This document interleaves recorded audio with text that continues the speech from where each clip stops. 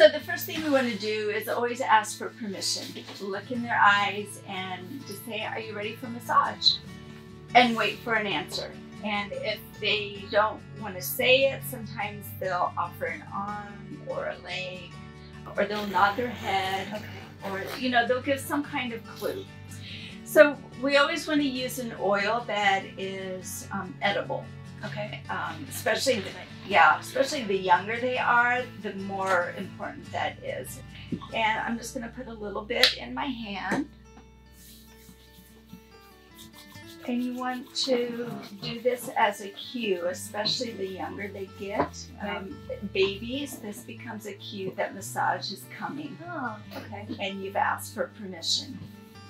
So I'll just ask, if I can massage your arm, and I might just put a little bit of oil on it first. And on this side, we're going to reach right into the armpit.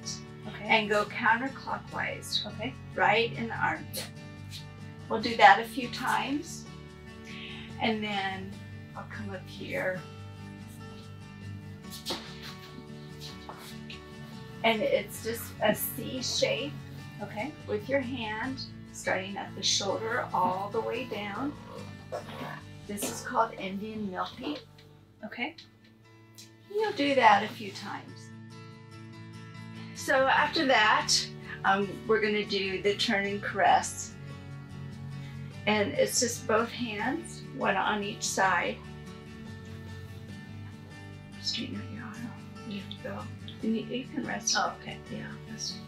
And you'll just work your way down. Huh. Like this.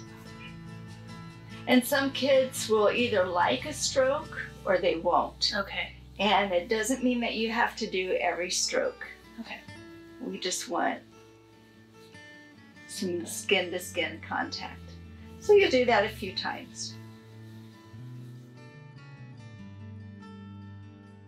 And then what we would do is we would go to the palm. Okay. And with little kids and infants, you want to get them to try and track across the body. Like Why this. is that? Because it does both left and right hand side of the brain. Okay, so we'll do this. Yeah. Oh, interesting. And you'll just want to track. And then work each finger.